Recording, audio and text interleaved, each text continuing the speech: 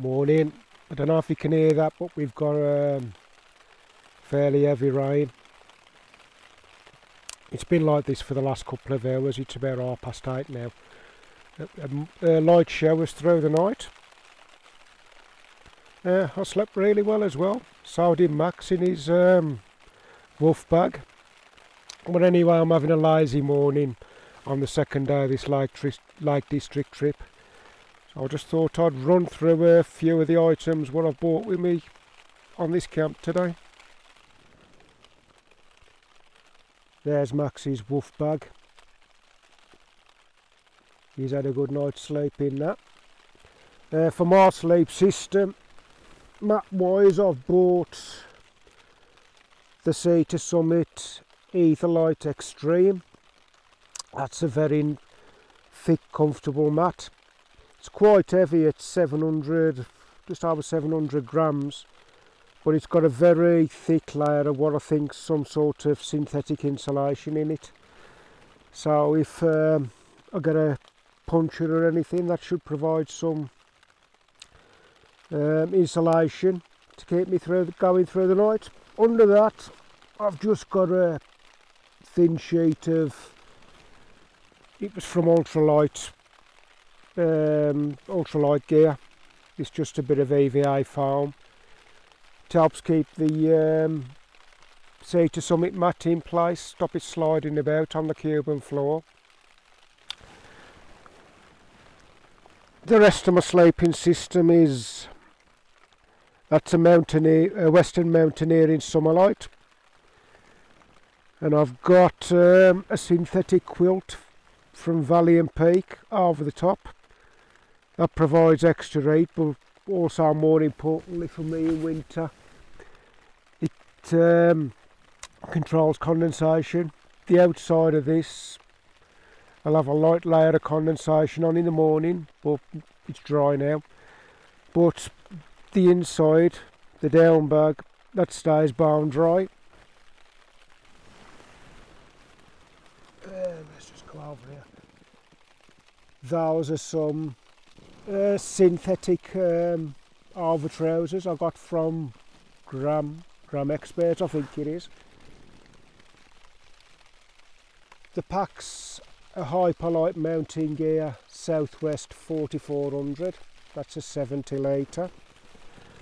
And for cooking, I've dug the gas stove out on this one. I don't normally bother with gas. I usually use my meths for, I'd say, 90% of the time. But I was only coming out for one night initially on this trip, and I'd got enough meths for one night. But when I unexpectedly had the chance to get out for 2 nights, I hadn't got enough meths, so I bought along the gas stove as well. What else have we got?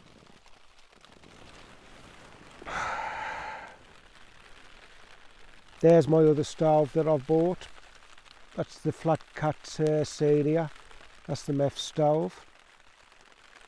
I've bought my other down jacket there, PhD Minim. I think that's rated down to about -5. I haven't had to use that this trip because I've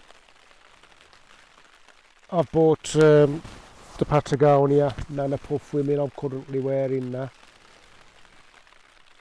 These are just Cuban cells from Treadlight Gear, what I organise all my gear in.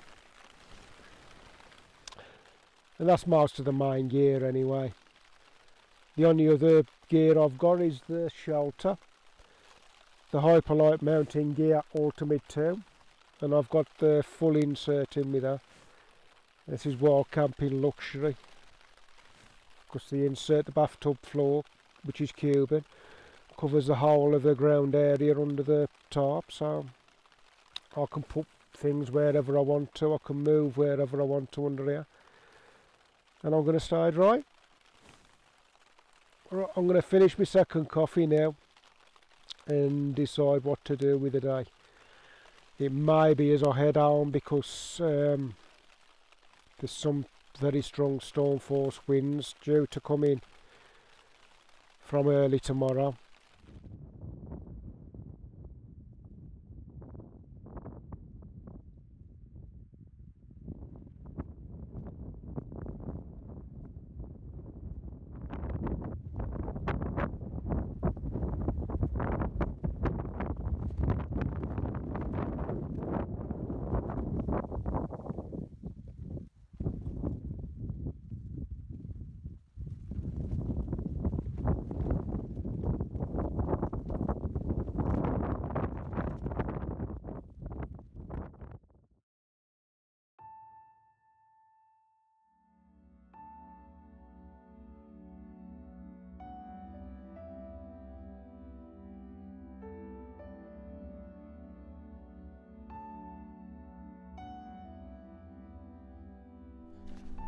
Right, I'm just heading down from a camp last night on Base Brown.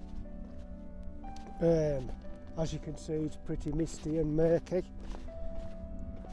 I was out for 2 nights, but I've been checking the weather forecasts and it's looking like the storm force winds coming in tomorrow.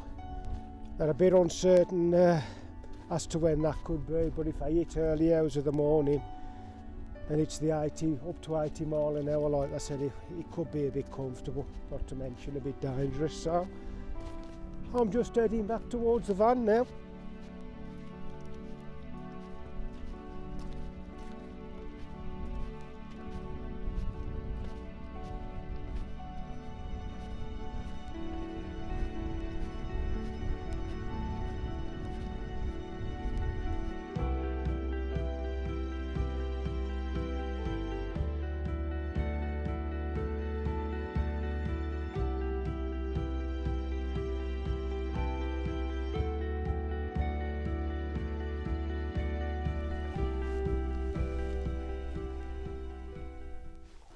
Change of plans. I didn't leave camp till about 10:30. It was really heavy rain, and I looked at tomorrow's forecast, and there's a chance of some strong storm force winds coming in, but the timing of that's uncertain on the mountain weather site. So I was going to head home, but it's now forecasting some clearances this afternoon, and another mountain weather website is saying like it won't be as strong, the winds in the morning, so I'm going to chance it anyway. So I've just come back over Green Gable, heading back out to Brandreth and then over to Grey Knots, and I'm going to try and find a nice sheltered pitch for the night there, because I've only got dropped down then down to the Hollister Slate Mine where I parked the van.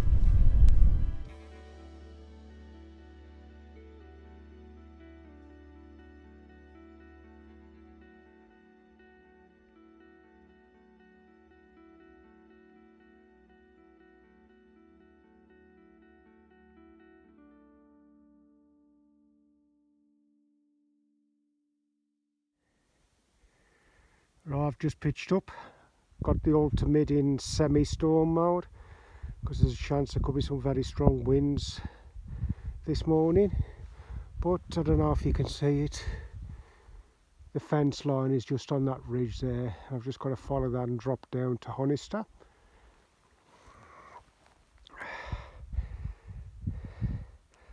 Right, we'll see how the night goes.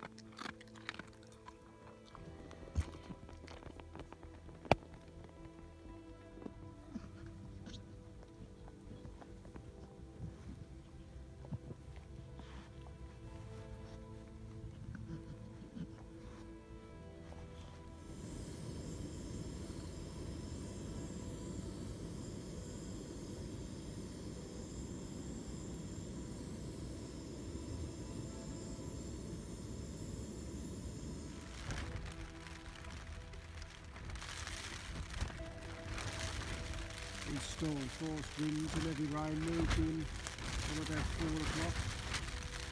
It's now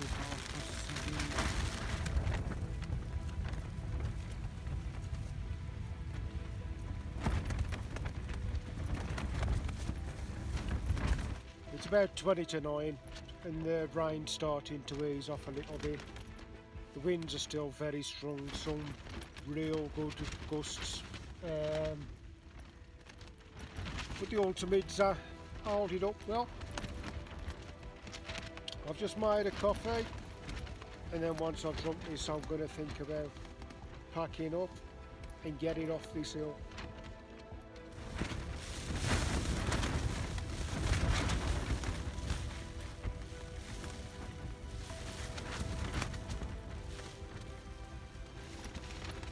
I don't know what the exact wind speed is, but mountain weather was forecasting storm force winds of 50 to 80 mile an hour.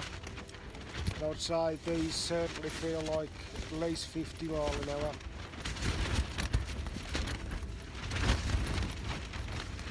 Time to start packing up, I think.